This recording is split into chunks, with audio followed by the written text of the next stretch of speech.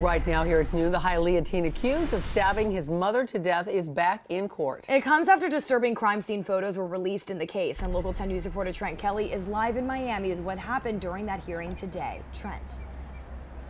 Yeah, Janice and Christy, today's hearing was called after defense attorneys for the 13-year-old suspect alleged that his rights were being violated by housing him in the juvenile wing of an adult detention center while he awaits trial. They're now asking the judge in this case to move him to a juvenile facility. While ultimately nothing was decided today, the judge in this case did agree to hold another hearing on this matter later this week. It all comes just one day after we saw chilling new photos of that crime scene.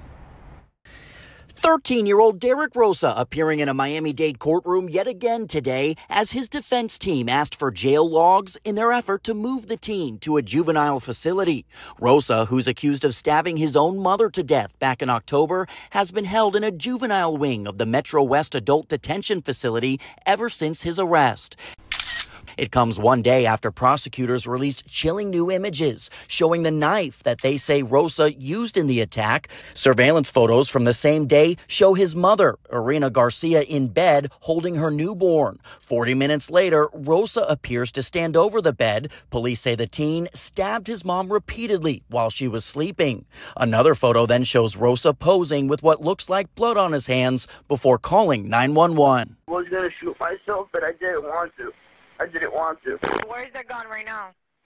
It's in the living room. I loaded it.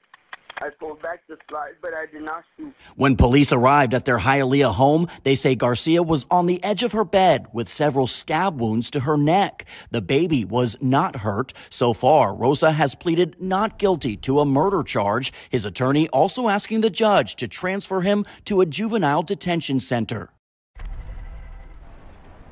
And again, on that juvenile detention center issue, the judge ultimately did not make any decision here today, but he did agree to hold another hearing on this, giving defense attorneys the chance to call witnesses on this issue. That is scheduled to happen this coming Thursday. Until then, Rosa will continue to be held at the Metro West Adult Detention Center in the juvenile facility there.